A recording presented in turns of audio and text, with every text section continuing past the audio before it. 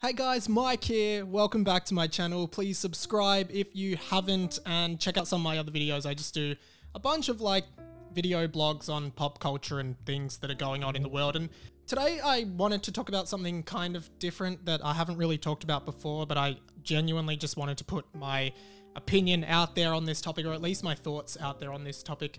And that is the current controversy around the Joe Rogan podcast on Spotify and several musicians boycotting it and calls for Spotify to no longer host Joe Rogan's content or filter his content on their platform. Because if you don't know, Joe Rogan's podcast, which is one of the biggest podcasts in the world, millions and millions of listeners and huge name guests have been on the show throughout its years. It's been going for a very long time, has a huge draw and a huge worldwide influence. I think there's no denying that.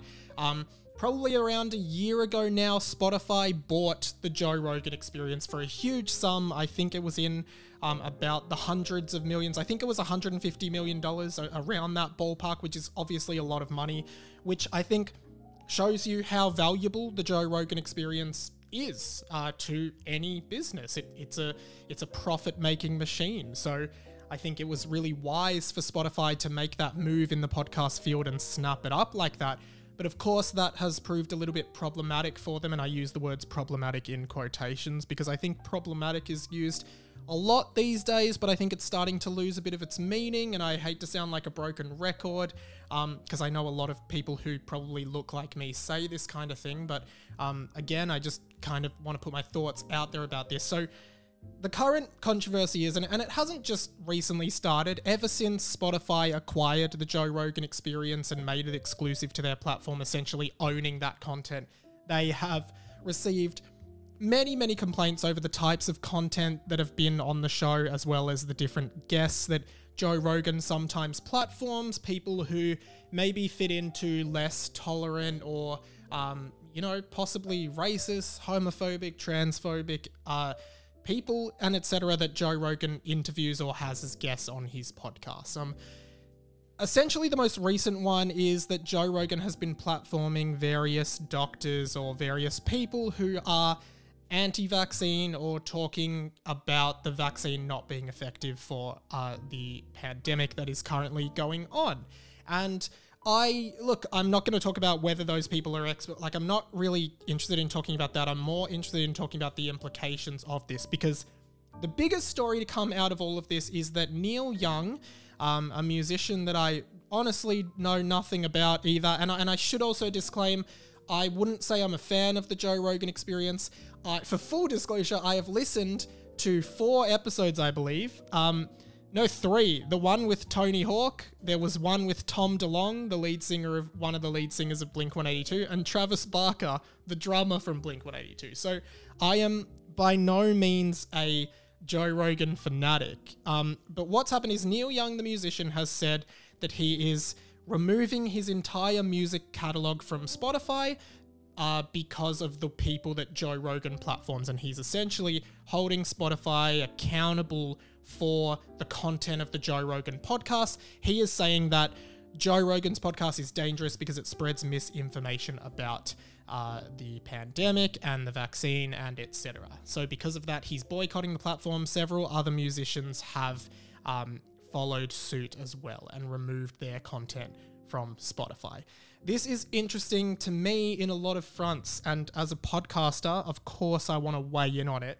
And I think there's a few elements here that I think are really interesting, and I'm more interested in seeing the implications of these long term, because I do agree that because Spotify owns the Joe Rogan Experience, they are, I guess, responsible for the content that it puts out. They are responsible for any misinformation. They are responsible for all of that.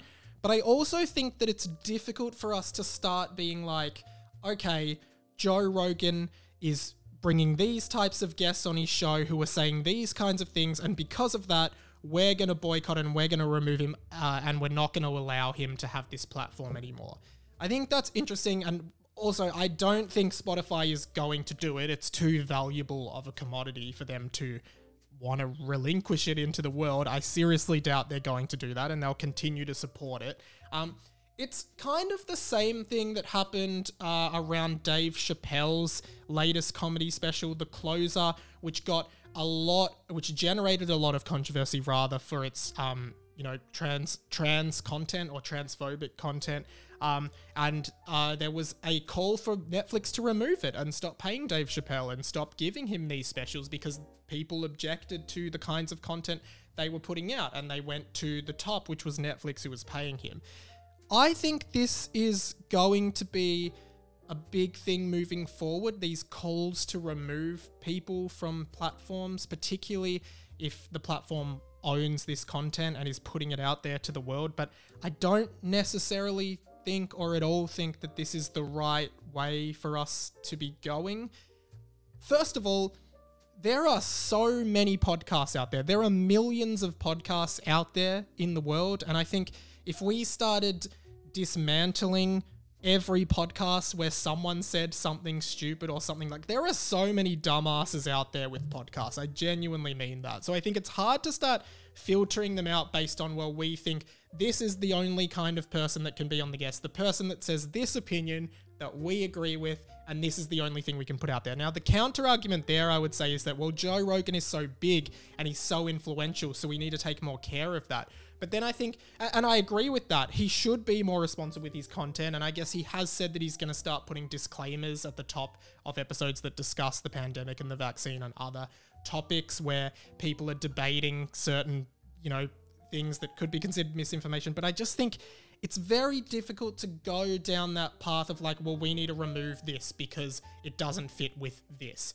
And from what I can tell, and I could be wrong, and if I am wrong, please correct me, and I will correct myself somewhere in the comments if I'm wrong. But I do believe that the doctors that he's interviewed are experts. Like, they just have a different opinion to the majority of other experts. But I also think it's getting to this point where it's like, well, this is how you think, and this is how the world is, and this is what the world is. And if you're not over here, then you're over here, and you're the enemy, and we're just gonna basically have a war. Like, this is how war, to me, this is where war starts, where there's people over here and people over here, and they won't budge. It's just like, we're here, this is what we think, this is the right way, you're over here, you're saying this, and you're wrong, so we're going to do whatever we can to deplatform you and make sure you don't have a say. And again, I'm not trying to sound like a broken record, but I do think this will be very interesting going forward. We've seen it with Dave Chappelle, we've seen it now, we're seeing it with Joe Rogan, we're in the midst of it. But I think, particularly as someone who kind of sits on the center left of politics, and I very rarely talk politics on this channel, but I think what people very far on the left don't realize is that their extreme progressive politics aren't what everyone else thinks. So they think, well, this is how it should be. This is how everything should be. And if you're in this camp over here, you're wrong and you shouldn't have a say. But what they're not realizing is that these people over here, sorry for my weird hand signals, but these people over here also think that they're right and this is the way it should be. And if you're over here, then you're wrong. Like, they just think we're right and this is what it is. And I think it does need to be a bit more balanced. I think Joe Rogan does kind of have the right to have whoever he wants on his podcast. And I guess in a weird way, it's not his fault that he's so influential. Like, it's not his fault that his podcast is the biggest podcast in the world. It just, like, one of them has to be, and it happens to be his, based on all the things he's done in terms of, like, building a podcast, building a community, building a brand, all of that stuff. And yeah, I don't know about the way we're going about this. And the other thing is, I think there are some people, and maybe this is an unpopular opinion, but there are some people out there that no matter what happens, they're not going to buy into the vaccine. I'm pro-vax, I've had the vax, and I think it's great, and I think you should have it. But I genuinely do believe there are some people who simply will not get the vaccine, no matter what. And I also think if you're going to a podcast to get medical advice, then you're an idiot. Like, you shouldn't take medical advice from a podcast, and you should, like, everyone is responsible for their own awareness of what other people are saying and what they take in.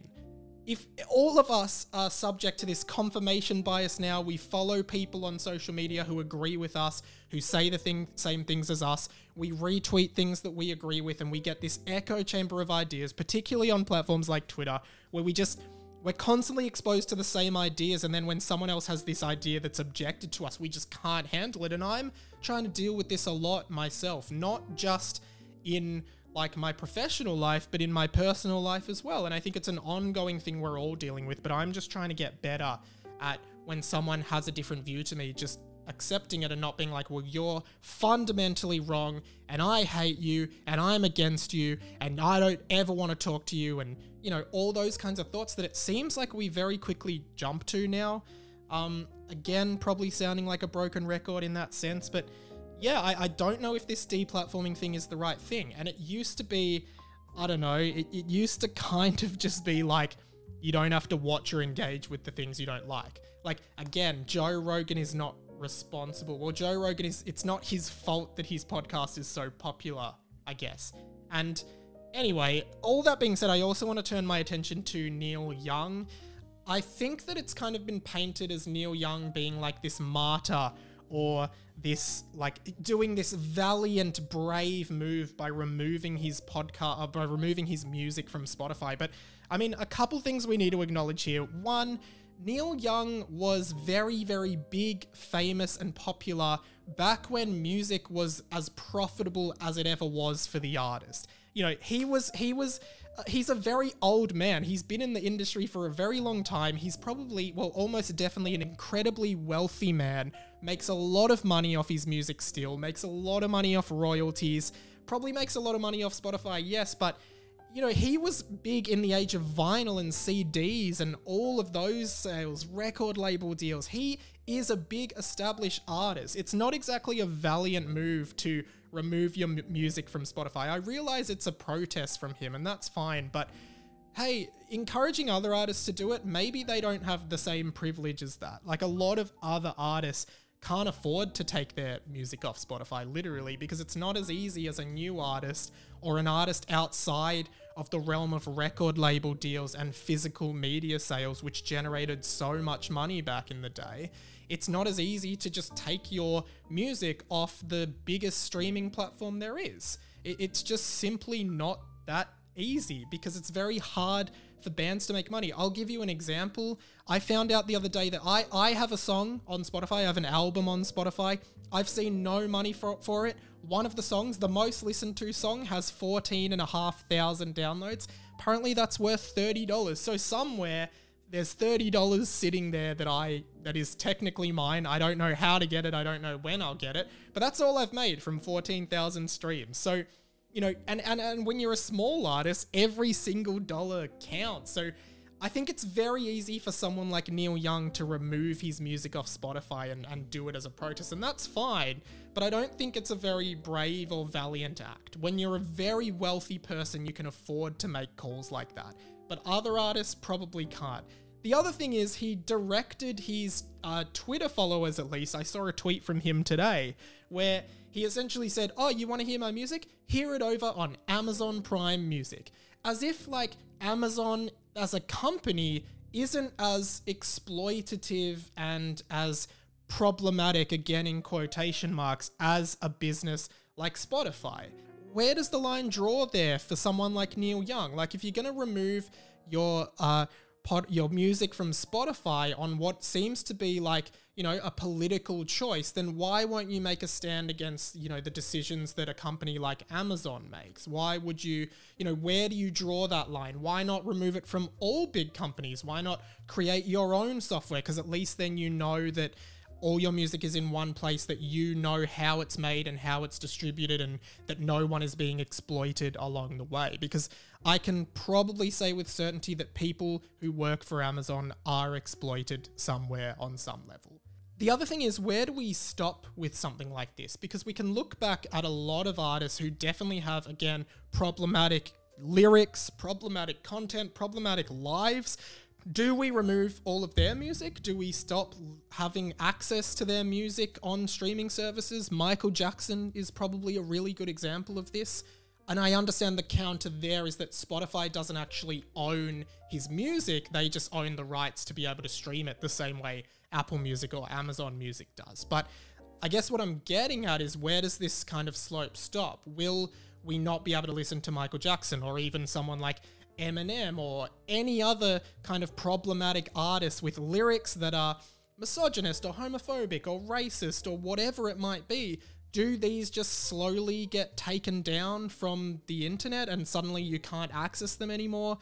What is the point where we stop this? And what is the point where we go, okay, well, that's okay, but this isn't, or this streaming service is okay, but this isn't? I think it's a big can of worms. And again, I'm not really advocating for one way or another. I don't think Spotify will remove Joe Rogan from their platform. I also don't think they should have to, and I just think that it's too valuable to them not to, which is why they're standing their ground. And I kind of think the same thing with Netflix. I think Netflix stood by Dave Chappelle and tried to kind of manage it and went into PR crisis mode because Dave Chappelle is valuable to them. People like Dave Chappelle, and if people see that he has a special on Netflix, they'll come to Netflix and they'll pay for Netflix. So I think, I don't think we're going to see these people get cancelled or deplatformed. That's not the problem, but I do wonder how we manage this moving forward, because I think it's going to become an increasingly big issue as time goes on. And yeah, I'm really open, by the way, to being kind of criticized about what I'm saying. Like, I would like it if people can say to me like, hey, well, actually this is why it's bad and this is why he shouldn't have a platform. Like, I'll definitely take that into account, and I would love to hear people's thoughts on this. So please comment and like and subscribe and everything like that. I really just wanted to talk about this. I've been finding it really interesting to follow, and yeah, I want to engage in discourse, not arguments and harassment. So yeah, I'm really curious to see what people think about this. Thumbs up the video at the very least, and check out some of my other stuff. Thank you so much. I'll talk to you soon.